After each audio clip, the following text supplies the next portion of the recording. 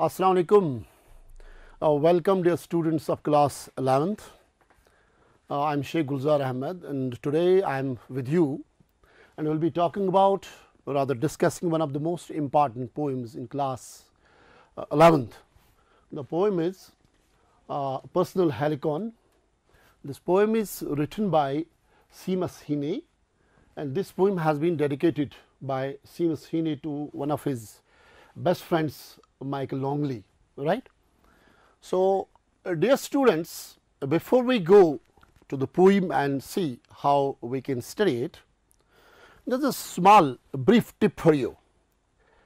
A simple way, if you want to know how to understand poetry, right, then the best line that you need to remember is that stop bad fit. So, I would love to explain what is stop bad fit, right. So, this is all about poetry actually. For example, stop, we begin with S stands for symbols, that means in poetry you need to know symbols, and T, it stands for themes, right. So, again your focus should be on themes when you are understanding, comprehending a poem. Okay. The next one O, O is organization from the beginning to the end. What is the organization of the poem? You need to understand that. Then the development, progression, how the poem progresses from its beginning to the end. Okay. Then let us go to B.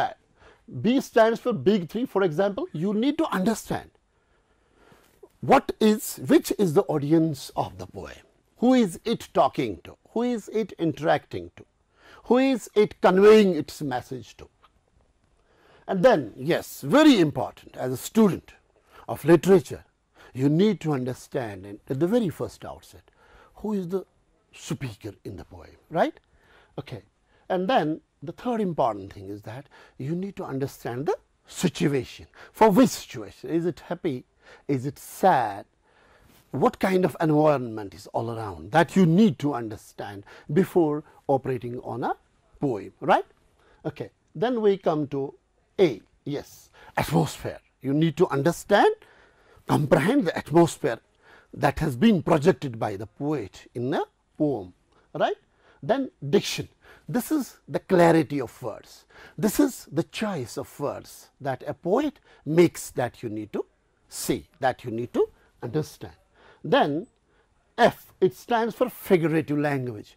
What is figurative language? We all know, I think from class 6, 7th, 8th onwards, you have been, we as teachers are trying our level best to tell you what is a simile, what is a metaphor, what is assonance, all that which helps you to understand the underlying meaning of a work of art, poem, right. Okay. Then yes, very important another thing, that is I. I is imagery. You need to understand what is imagery. Okay. So, pictures created by words, mental pictures, and finally, it is the tone, right. Sometimes you see that a poem has some situation that is sad, it may be pessimistic, optimistic, right, delightful, happy feeling, like that. So, that way you need to understand the tone of a poem. So, for any poem, I give you this top secret. Whenever you want to study a poem, you should focus on stop bad fit. So, this gives you a concise and compact understanding of where I need to understand the poem, right. So, today let us come down to our topic of the day and try to see all these points where they actually stay in the poem, right. So, dear students, if we go to the introduction of this very poem, so this poem was first published in 1966 in the book Death of Naturalist, right. I said you in the very first outset, even I have written it, that this poem has been dedicated to one of Seamus Heaney's friends, Michael Longley. Okay. So, and this Seamus Heaney is himself an Irish poet. Okay. So, let us try to see first personal helicon. What is this personal helicon, right?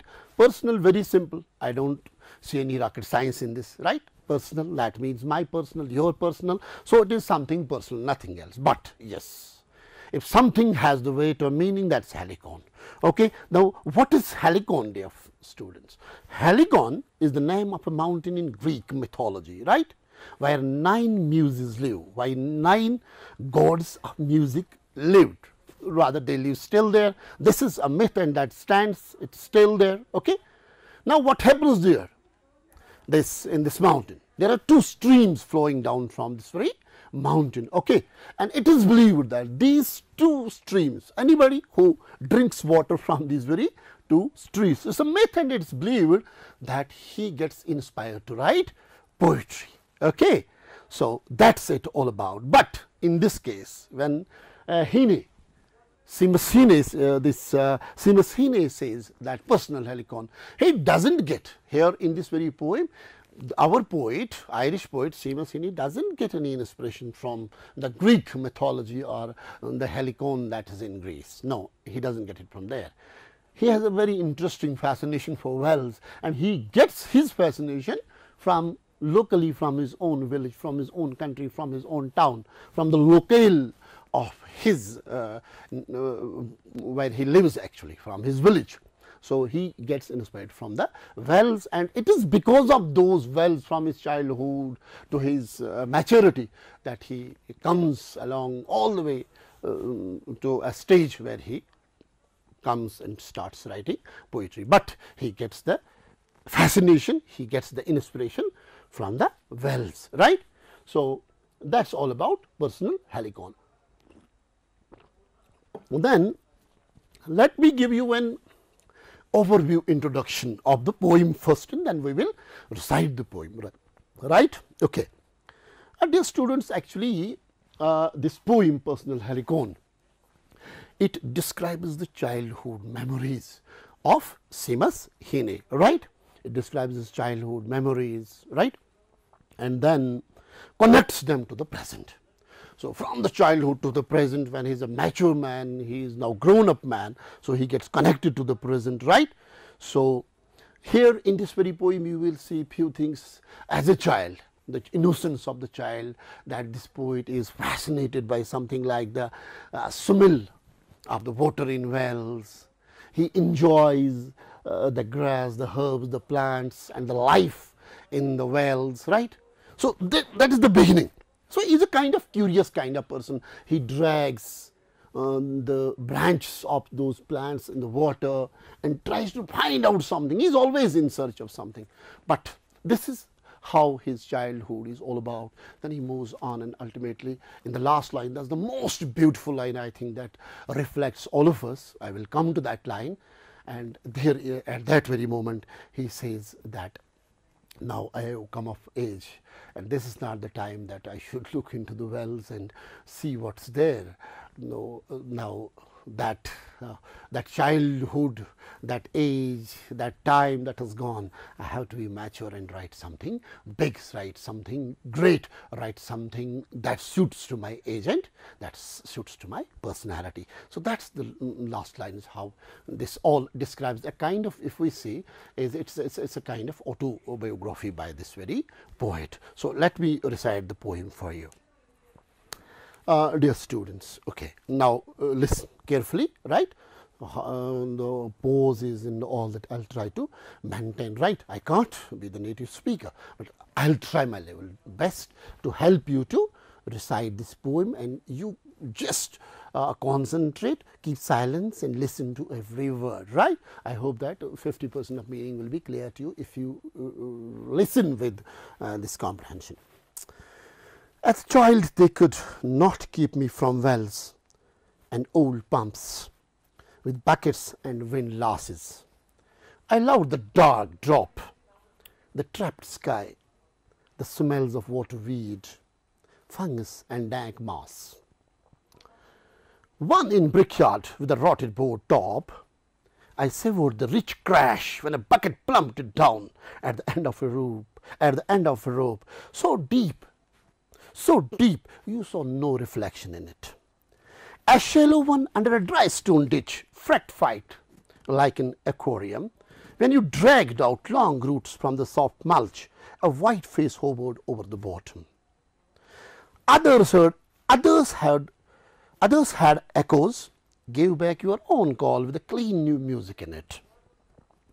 And one was scarcesome, for there out of ferns and tall foxgloves a rat slapped across my reflection.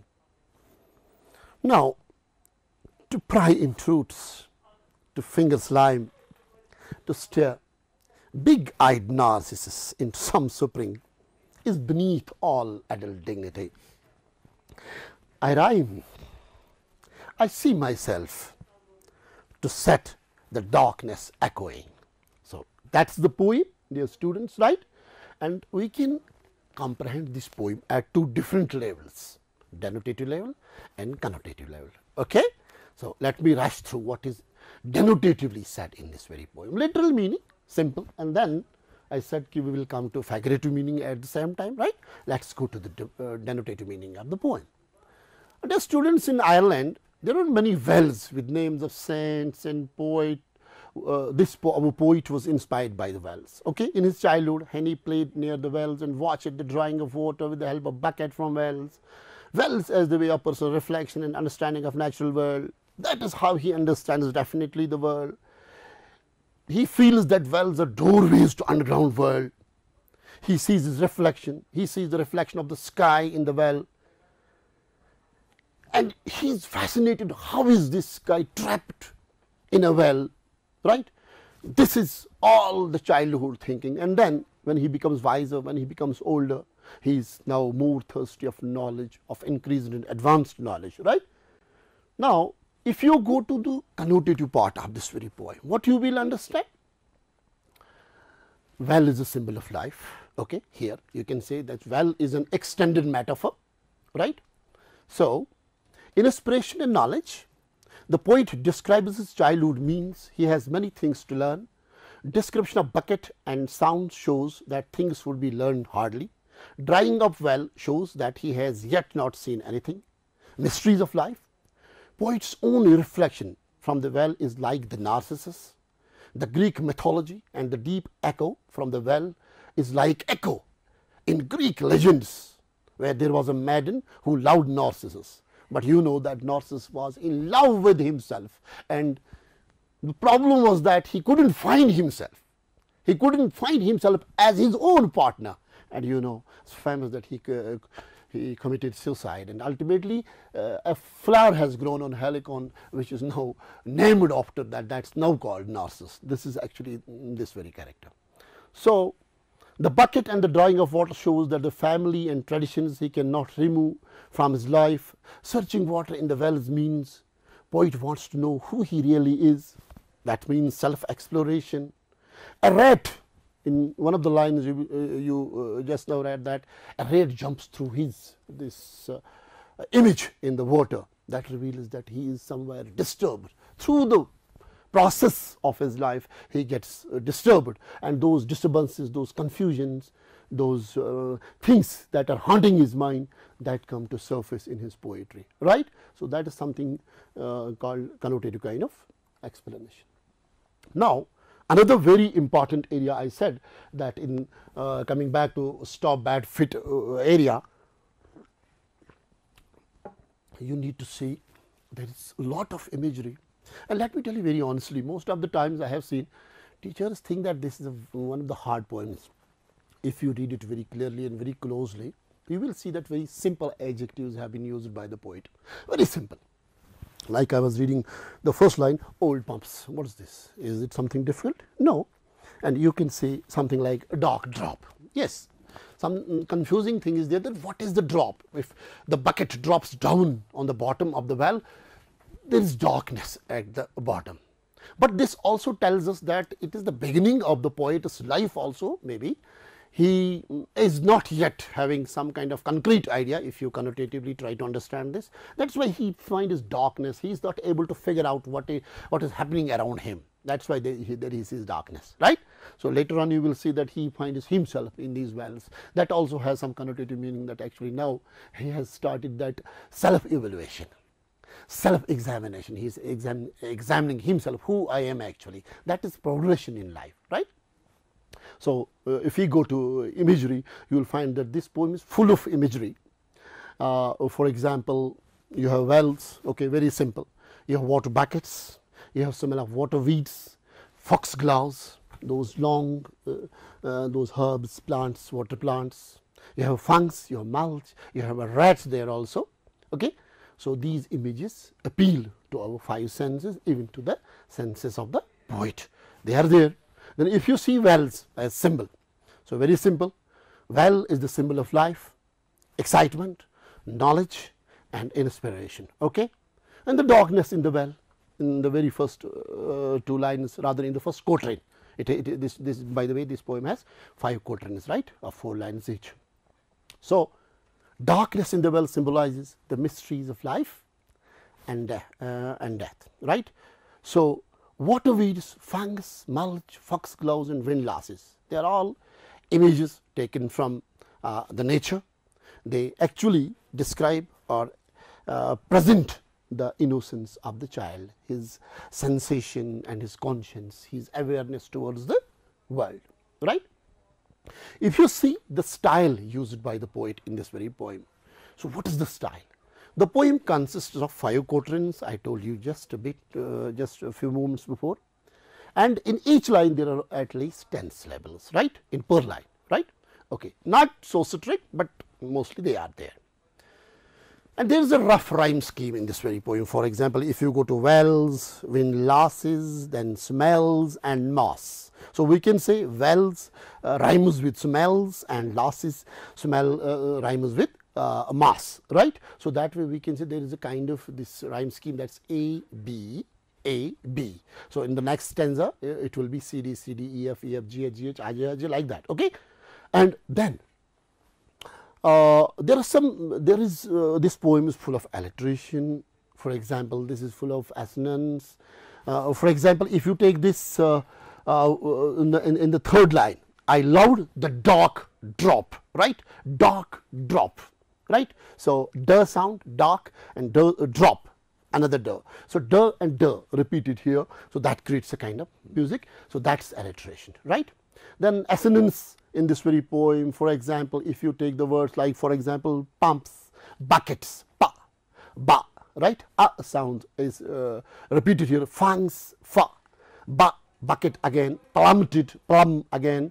So, a sound is repeated frequently in these very words. For example, if you go drop, draw, moss, if you go hovered, if you go bottom, and bottom and bottom, hovered and moss, drop, again o sound is repeated. And in the words like rope, in the line is so and no, so o is repeated. And in the words like in, brickyard, I sound is repeated, I and brick. And then in rich, I again, then in spring, I again is, I again dignity, I again. So, then you have these are the examples of assonance, right. Now, what is again Greek mythology that has been used in this very poem. For example, Helicon, I said in the beginning, right, is the name of mountain where 9 muses live. Narcissus is the Greek mythological character, extremely handsome, but disdainful young man who fell in love with himself, his reflection, in a pool and committed suicide near one of the fountains, right. Then Echo, for example, it is believed that echo simply means when your voice comes back, but in this very poem echo has its own connotation. Echo is actually in Greek legends again, it is believed that she was a beautiful maiden, right, and Narcissus had fallen in love with her, in love with her, but you know, a famous thing that Narcissus, that maiden had fallen in love with Narcissus, but Narcissus had a problem that he was in love with himself. So, they could not meet, right, and he committed suicide, you know, that I told you. And finally, if you come to the conclusion of this very poem, what will you see? Is a poem is an own inspiration, the mysteries, the experiences of life that are being projected. The final stanza strongly implies that where before the poet was able to enjoy, think and reflect on life and himself through playing with wells, he now, having grown out of this, does so through rhyme, through writing poetry, right. Now, this is quickly I tried my level best to give you the explanation of this very poem, right, and I presented some of the poetic devices, symbols, particularly assonance, alliteration and imagery present in the poem, right. So, I tried to stay very much focused on this very area, stop, bad, fit, right. And when you understand all these things, right, then you will be able to comprehend the poem. For example, there is one of the best I have seen passages, one of the summarized part of this very poem. Let us try to read that out you yourself now. I will not tell you, somewhere most probably I may help, but I think that you will be able to do it yourself, right. For example, if you try to complete this. The poet as a child was dashed by wells. Yes, he was fascinated by wells and dashed with buckets and falling off buckets and winds. He loved the dark depths, the dashed sky, the trapped, yes, the trapped sky and the dash of weeds and the, yes, and the filling and the life that was of weed in the in this very in the well, sorry, and the weeds in the wells. Okay. He remembers a well in brickyard, yes, and the board top had what had happened to the board top? You read it right now. That was torn, that was broken. Okay. The poet enjoyed the dash of the bucket, the fall of the bucket. The poet enjoyed the fall of the bucket. Okay. It crashed down into the well at the end of the rope. A shallow well under a dry stone ditch was dash as an aquarium, was full of life, right, was fortified, the point, the word that you have in the poem, as an aquarium. When the poet pulled out weeds from the soft mulch, he could see, yes, what did he see? In the water, he could see his own reflection in the water, right, absolutely. Then sometimes the poet would call out to hear the echo of his own voice. Once a rat ran across his reflection and dashed him. What happened once when a rat ran across his reflection? What happened?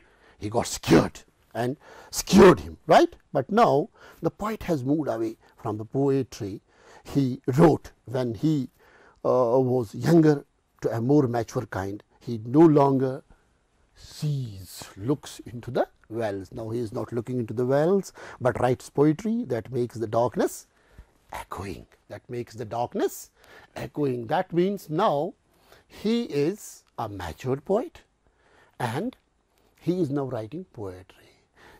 In his childhood, he was keeping himself busy with what? With wells, as you are doing, right? Today, in the COVID times, I advise you, don't go outside. You know, it's very dangerous. Everywhere you know that we are in the middle of a pandemic. It's very important for you and me to stay back. That's why I'm here today in this studio, right away coming to your home, right, teaching you there. So stay back, stay safe, maintain proper distance, use masks whenever, if it needs arises, you go out, use proper mask and then only go out, right, and never sit in these crowds, please, and avoid playing in playgrounds. I have seen most of the students, you go out, start playing in grounds. No, see, this is not the normal time, my dear students. This is not the normal time. Very, very dangerous. It can be a terrible problem for especially your old parents at home. So you have to be very careful, right? So take all these notes down. I hope during my lecture you might have taken all the notes. Take them, read this poem again. In case there is any problem, you can reach me, you know all my contacts and all that. You can come back to me. We are there always to help you. Wish you all the good luck. Wish you all the best. Thank you. Thank you very much.